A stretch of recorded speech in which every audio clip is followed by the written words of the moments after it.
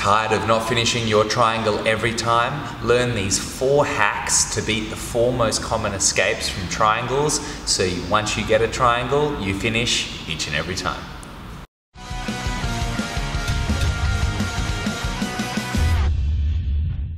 G'day guys, Coach Tom here with my beautiful wife Jackie, and today we are going to have a look at 4 techniques that I use each and every week, and these tips are going to help you finish the triangle every time. Okay, so the first triangle finish we're going to have a look at is when I have a triangle, but my opponent has wrapped their arm around and they have good posture. So she's wrapped her arm around here, and we've all found this in a triangle. It has a very simple finish. We're going to take our left fist and we're going to put it in the carotid artery. So just right here under the ear, we're going to put it in the carotid artery, and now I'm going to pull her head down, squeeze my knees and hip up, and I get a quick tap. See, when they wrap their arm around here, it makes it hard, of course, to bring the arm over, so her front deltoid here will block off her right carotid artery. So when she wraps around, she'll often feel very safe. So if we take our left fist, we put it in the neck, we grab the back of the head, and then we still squeeze our knees in, punch with our left fist as we pull with our right hand, and we get a quick and easy tap here. So that's the first way that we can finish a triangle when we have an opponent using this pesky defense. Now the opposite of this defense is if Jackie brings her hand all the way through and holds onto my leg here. This is extremely common. A lot of people call this the Hodger-Gracie defense. So she's going to bring her right elbow all the way down here, and they can start prying open the legs. This is very effective. This is a triangle escape I personally like as well. However, we have a very fantastic finish we can do. We just need to know how. So when I feel my opponent go for this Hodger-Gracie triangle defense, I'm going to turn and face my opponent and making sure I get part of my belly behind her tricep here. Okay, so I've got part of my belly behind her tricep. I am now going to get 2 hands onto her right hand, okay, and I hold this the whole time.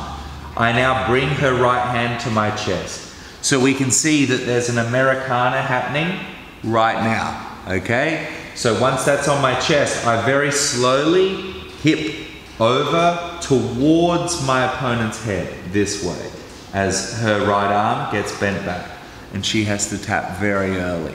So she's grabbing at my leg, I'm going to face her, I get 2 hands onto her hand, I bring it to my chest. Now a lot of people will tap if you do this forcefully. However, if you needed to have extra power, simply bridge your hips straight in line with her head. So up at a 45-degree angle here. And she has to tap. Be very careful with this one, okay? That's our second way we're gonna finish our triangle. If we have an opponent who brings their knees all the way up and is facing really high like this and is pushing off at our waist, okay? This can be very hard because we can't grab their head, okay? They've got great posture. So what we're going to do is again use 2 hands and locate one of their hands. Overpower their hands, but let's try to grip below the wrist, not the fingers, but grip below the wrist for maximal power and leverage, okay? So we grab her wrist and you are going to turn it out until it stops turning. Okay, in this case, I have turned Jackie's thumb all the way down. So I've turned it all the way down. I hold it to my chest and I simply hip up for the triangle armbar. Okay, so she's here and she's got a good posture. Look, I can't put anything in her neck. I can't grab her head. But this is right close. So I grab her hand, I twist it all the way out, and then I lift up my hips for an easy tap. Okay? Finally, we have the opponent who just has good posture and they're not letting you, look, I can grab her head, but she's got too strong a posture. Look, I can't seem to get her down. Okay, this is gonna be the tip we need. In a gi, you can grab a collar, otherwise just grab the head as best you can, okay? And what we're going to do is you are going to shuffle backwards on the mat. This is a magic trick to break the posture. Because remember, for a triangle to work, we need to have one arm in, one arm out, check, but we need her posture broken. So this is how we're gonna do it. We reach up and grab the head. If you couldn't grab the head, you can grab the collar and hang on tight, like you're hanging on for your life. Okay, lift your body off the mat and then simply wiggle backwards. And the amount of force, okay, and leverage on her lower spine and lumbar region just grows exponentially, and she's forced to break posture. At which point, we can adjust our triangle if necessary and finish as usual. So if we do this again, I have Jackie in a triangle, and in our fourth scenario, we've just got the guy or girl with the great posture, and we just can't seem to get any power here.